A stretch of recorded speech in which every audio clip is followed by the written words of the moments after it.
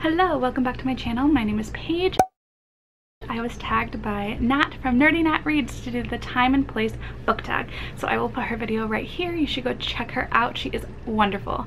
And I will link the original video down below. But essentially this tag is to pick 10 books off of your bookshelf and share a memory about them all. When I was looking at my bookshelves, I didn't really have 10 books that I felt brought out a strong memory from me. So I picked 5 that I have some memories that I can share.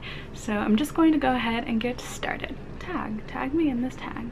When she tagged me in this tag, does that make sense? So when I was tagged by Nat, the first book that came to mind was actually this one called Indian Captive, The Story of Mary Jemison. It's by Lois, Lenski, and I don't really know what it's about. I had to go back and look at the synopsis of this, but I guess this is supposed to be a true story about this girl who was taken captive when she was very young, and she lived with these Native Americans the rest of her life. I don't remember any of the story. I don't know if it's any good. I don't know what sort of representation it is, and if this is like not a good story to read, so I'm gonna put that down. But I do remember reading it on the way to the Grand Canyon. So I live in Arizona, and I think I was about 12 or 13, and we had never been to the Grand Canyon. So my mom got us a train ride up there, and I brought a book with me because I love to read. And I remember getting so frustrated with me because I would not stop reading this book. And my justification the entire time was like, I don't need to see the desert. I don't need to see these trees. I don't really care about all the rocks and the dirt. I want to read this book. And so I just remember her being so mad at me for reading, but then not feeling like she was allowed to get mad at me because I was just reading a book. And so I finished this on the train ride up to the Grand Canyon, and it was a really fun trip. Don't remember what happened in this book, but I do know that I finished it in a couple of hours on that trip.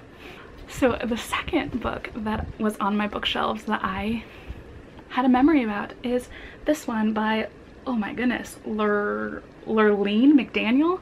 It's called Don't Die My Love, and it is about, I think one of these teenagers has cancer or an illness and they are dying, and it is like their love story is all I remember. But my memory about this one is that I used to love Hannah Montana. When I was late elementary school, probably even early middle school, I loved watching Hannah Montana. I didn't have cable when I was super young, so when I finally got cable, I was all about the Disney Channel, and I loved Miley Cyrus. And she, in one magazine, I think, maybe an interview, said that this was her favorite book. So I read it, and I remember being very sad about it. And it also has a scene with flowers. That's all I remember about it, but I read this because of Miley Cyrus. The next book that I have to talk about is called Elsewhere, and it's by Gabrielle Zevin. I lost the dust jacket. I think it probably got ruined because I took it somewhere, but I had to look this one up too because I remember absolutely loving this book when I read it, but I cannot remember anything about it. So I went and I googled it, and it is apparently about a girl who dies, and where she goes is a place in the afterlife where you age backwards until you are a baby and then can be reborn again. But I remember reading this, I think in high school, and crying because there's a scene where she talks to her brother, and I have 2 younger brothers, and it got to me just like thinking about like missing somebody and like being able to watch over them and seeing their life and not being able to be in their life. I just remember being so heartbroken by this book, but I think I might have to read this again sometime to see if I actually liked it. But I thought it was a very interesting take on the afterlife. So the next book I have is The Summer I Turned Pretty by Jenny Han, and I did not know that she wrote the, what are they called? Not P.S. I Love You. To All the Boys I Loved Before books. So I have this entire trilogy on my bookshelves, and I remember that I was in, I think, the end of middle school or maybe even my freshman year of high school, and I have an aunt and uncle who really love reading, so they would always talk to me about reading, and they would want me to get even more into reading. So one summer, I was maybe 13, 14, they said, we're gonna send you a bunch of books, and for every single book that you read, if you write us a short little review on what you thought about that book, we'll send you $10. And so one summer they just sent me a stack of books, and I got to read them and write them short little reviews, and they just paid me They bought me books and paid me. I don't really know why, because I already liked reading, but it was a really good incentive for the summer to keep reading. And this was one of the books that they picked up, and I loved it that I had to get the other two. I don't remember much about it besides her name is Belly, and she has two childhood friends that are staying with her or in the same place as her every single summer, and she has like a little love story between one or both of them.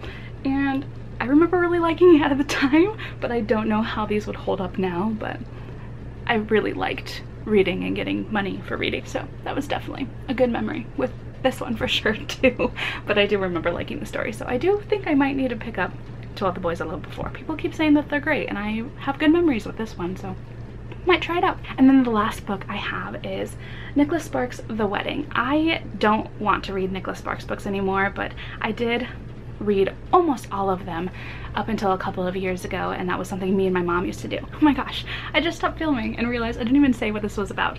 So this is the second book to The Notebook. So this is following the children of Noah and Allie and something or other, and I guess there's a wedding.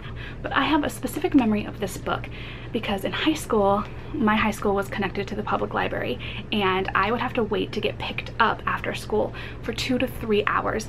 So I would just sit in the library, and this is one of the very first books that I picked up there. But my memory of the library and reading is that eventually my now best friend showed up in the library and just hung out with me, and he lived right around the corner. He could just walk home if he wanted to, but he would sit and talk with me for the 2, 3, 4 hours that I would have to stay there, and that's how we became best friends. So this book reminds me of the library where we became best friends. So these are all 5 of my books for the Time and Place book tag.